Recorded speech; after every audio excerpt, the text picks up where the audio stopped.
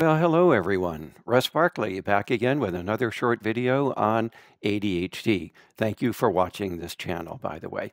I want to give a shout out to Curious Snowfox, a subscriber who wrote to me the other day and suggested that we do a short video on the comorbidity of ADHD with dyspraxia, or what is otherwise known as developmental coordination disorder. You can see the definition here.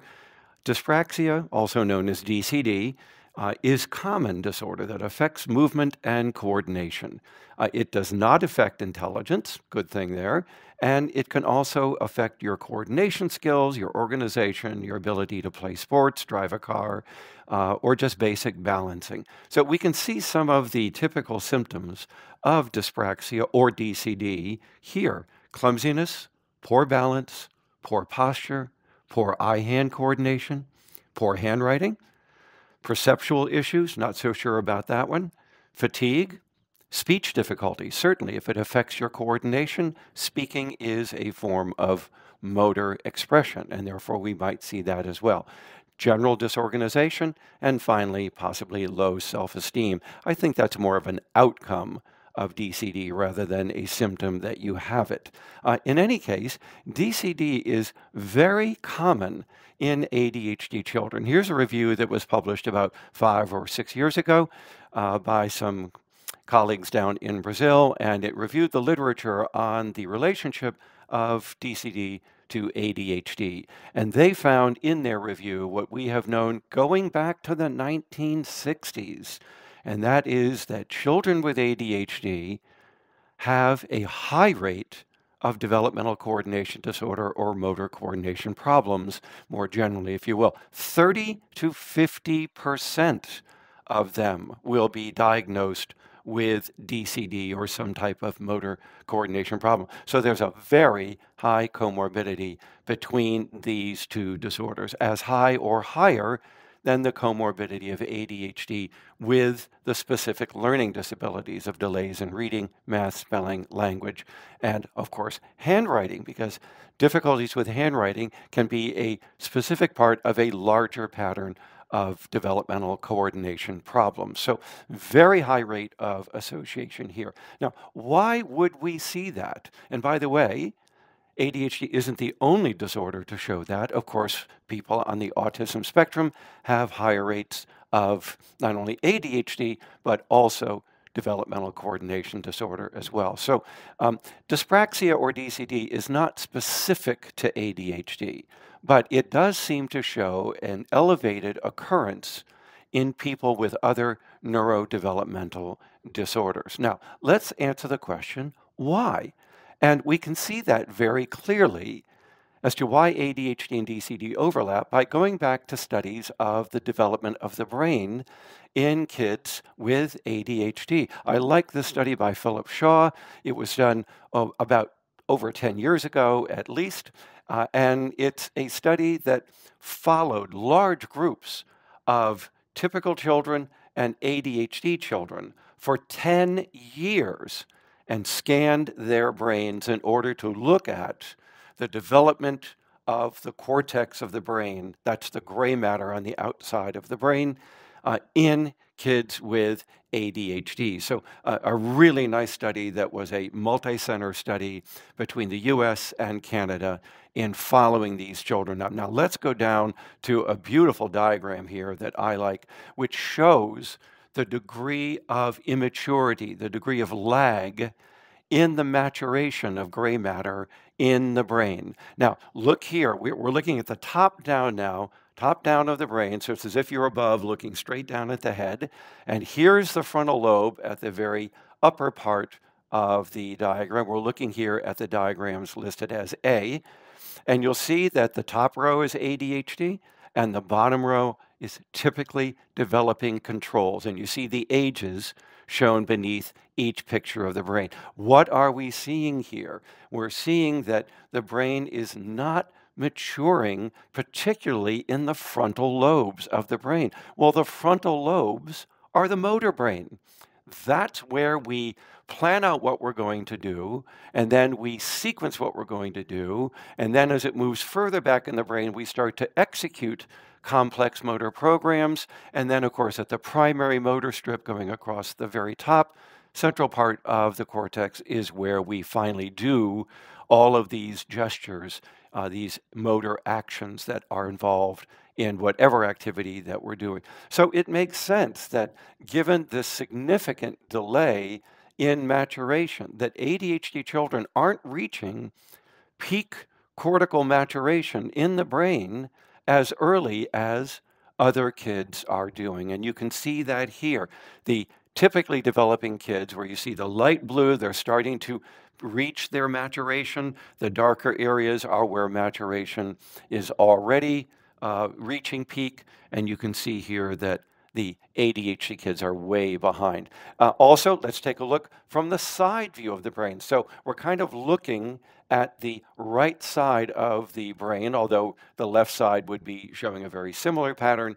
And what you see here is, again, when do typical children develop peak cortical maturation? And you can see here that the thickness of the cortex is significantly problematic. That is the peak maturation in the brains of ADHD kids, and especially we see problems up in that frontal area of the brain. So you can see more compelling evidence than anything I can show you that the peak thickness for those with ADHD and typically developing children are significantly different.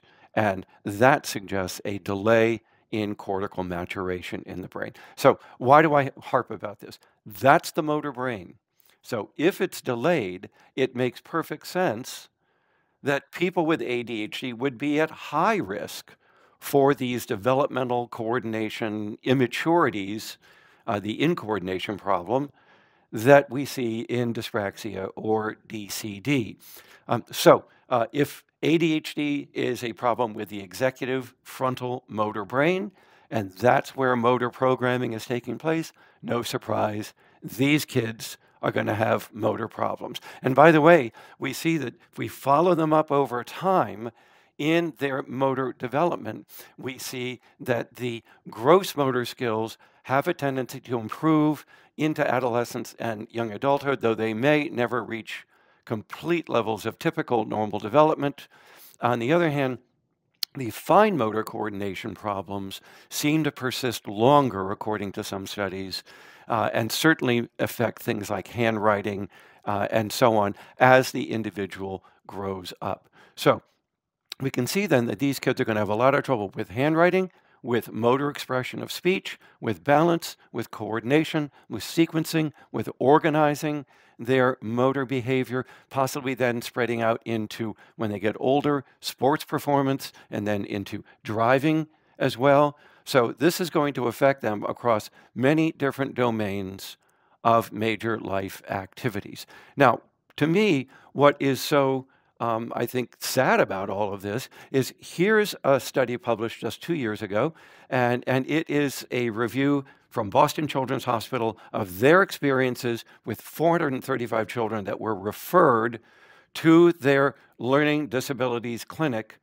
and examined for developmental coordination disorder. So these are kids 4 to 18 years of age, and what they were looking at is how well were the needs of these children being met. And they found that about 65% were diagnosed with dyspraxia, nearly 50% with DCD. By the way, the terms now are considered interchangeable. And the parents reported that while receiving the diagnosis was helpful, that it often took nearly 3 years on average for them to get that diagnosis, for them to be taken seriously about their concerns about their children's development. So there's quite a lag here between when families recognize DCD and when it's finally being diagnosed by professionals. They also found that many of these children, not unexpectedly, also had other neurodevelopmental disorders, language disorders, learning disabilities besides DCD. So we know that DCD is comorbid with other disorders, ADHD, of course, being one of those.